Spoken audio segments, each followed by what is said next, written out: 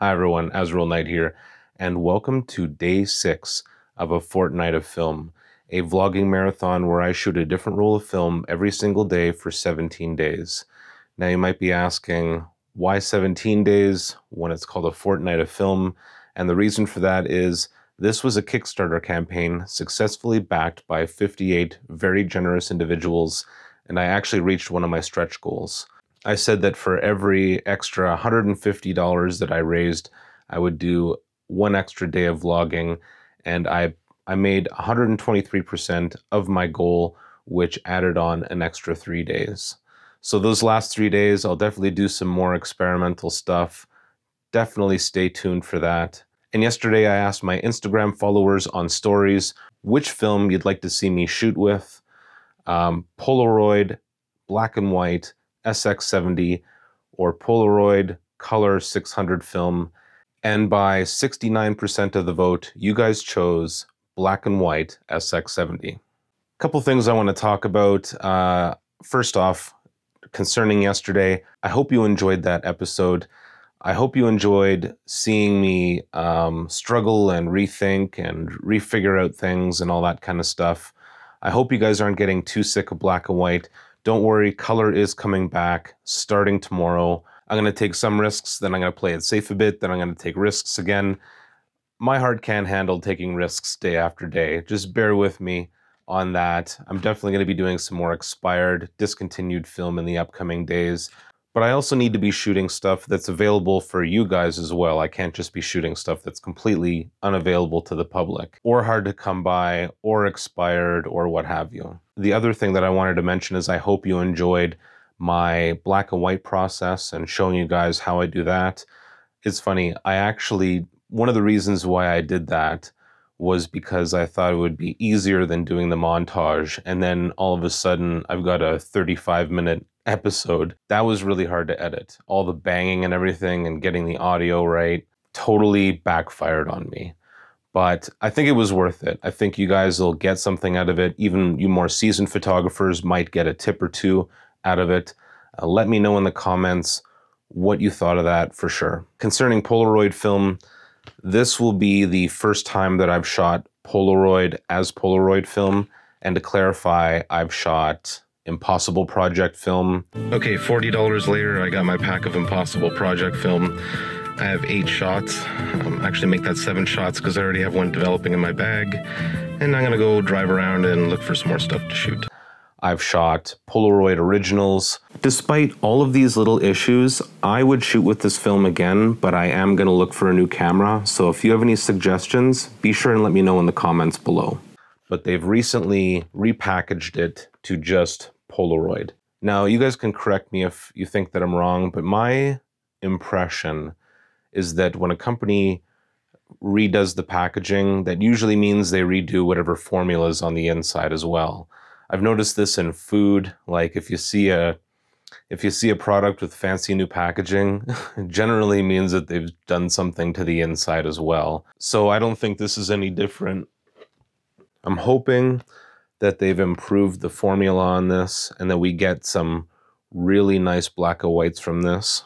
But I'm not too hopeful. The one thing that does bug me about Polaroid is that you've got to cover up your film right away. I mean, one of the biggest nostalgic points of Polaroid was taking the picture and then sitting there and watching it develop. It was amazing, and it's something that we don't see with Polaroid anymore.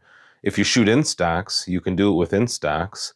The only reason why I don't shoot with Instax is because I think the cameras are super ugly. I've seen some Instax backs for lomography and stuff like that, but I haven't seen anything like my camera here, the Polaroid SX-70.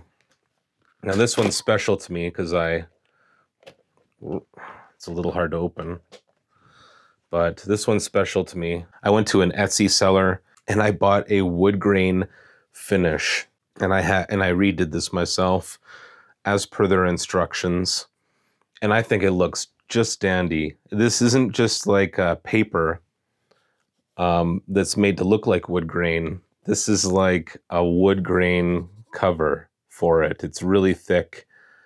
I don't know if you can see that. Not really. but it is super thick. It feels great, and I am so happy with my purchase. This is a Model 2 SX-70, and I checked the date stamp at one point, but I can't remember when it was made. Somewhere early on.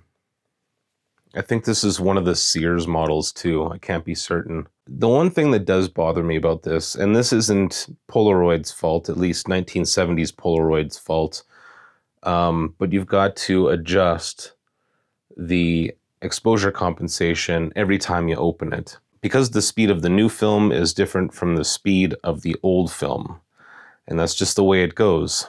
But yeah, with all that being said, I'm really looking forward to today. It's sort of like a cheat day for me because I don't have to do any developing. The one main challenge that I will have is I will only have 8 exposures to work with. Now, this is normally where I say nothing to do now, but get this camera loaded. But this camera's already loaded. I actually loaded it weeks ago, and I just haven't shot any frames with it yet. So nothing to do now, but head on out.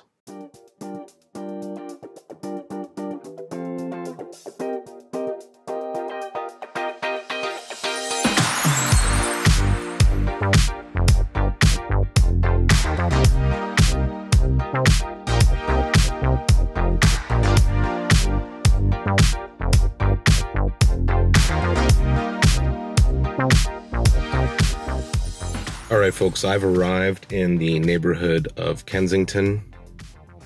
I've shot here before quite a few times. It's a beautiful old neighborhood in Calgary, though right now not as beautiful because there's a lot of construction going on and has been for the last couple of years. So hopefully when that's all done, it'll look nice. I really hope they don't tear down too many old buildings too, but I realize some of it is necessary. There's an apartment complex in particular that had structural integrity issues, and everybody had to evacuate and then find a new place to live. And then it just stood there for like what seemed like 2 years with a bunch of stilts propping it up. Really sketchy stuff, really sketchy.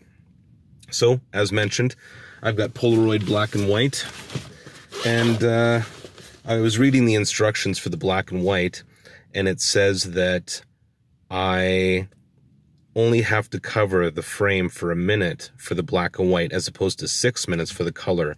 So that is one good advantage. Now, again, the one thing I don't like about Polaroid is I've got to put this tongue on the end in order to protect the frame initially. I've got a different bag with me today. Hopefully this bag will allow me to take the frame and quickly stuff it into somewhere dark, but I'm gonna have to be really conscious of my shots. The other thing is that Polaroid shots, there is a certain quality, a certain subject matter that you can't quite put your finger on. There are certain subjects that just make sense for Polaroid shots, and I'm gonna be definitely looking for those today. Something that isn't moving too fast, obviously. Something that frames right on a square image. If I had to pick a word, I would say quaint. You have to look for quaint subjects. I believe there's a term called vernacular photography, and maybe that suits what I'm saying best. But if you shot Polaroid a whole bunch, then you know what I mean. You're looking for that slice of life, everyday stuff. You're not necessarily looking to go crazy artistic. I mean, you're looking to be artistic. You know what I mean. I overtalk, so time to get out there and see what I can find. Again, one more time, I've only got 8 frames, so I have to be really choosy about what I shoot today.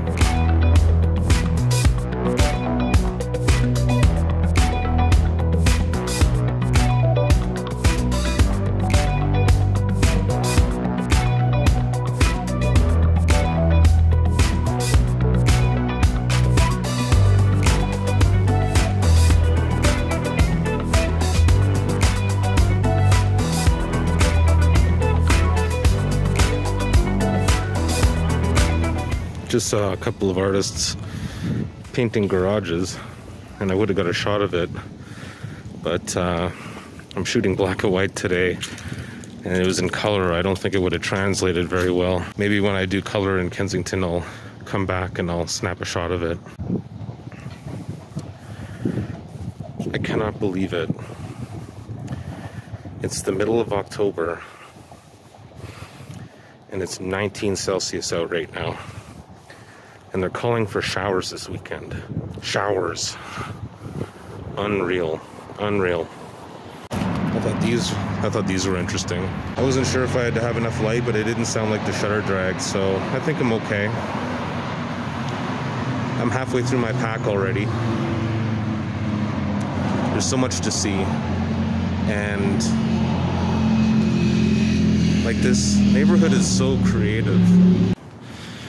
Here in Calgary, we've had a major hornet problem. And it seems like every single time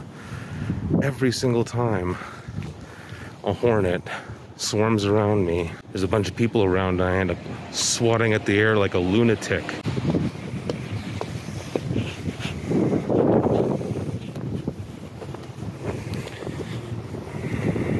Here's that building I was telling you about. They got most of it demolished now. Well, I've done my very best to take my time, but I am on my last frame now.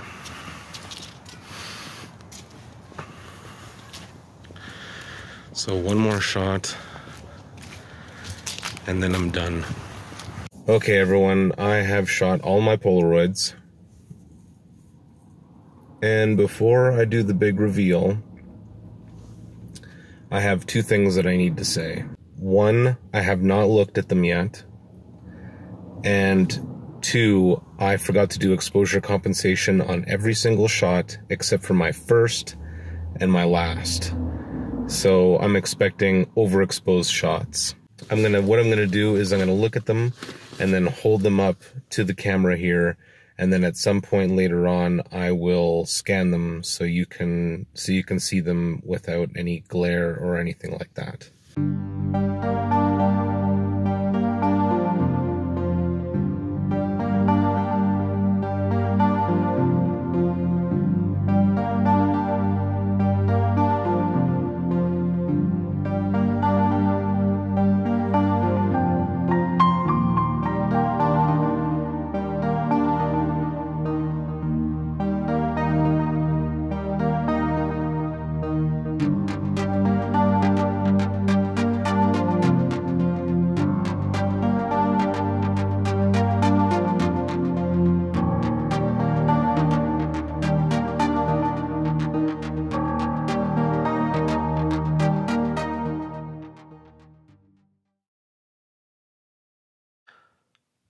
Well, folks, I hope you enjoyed those.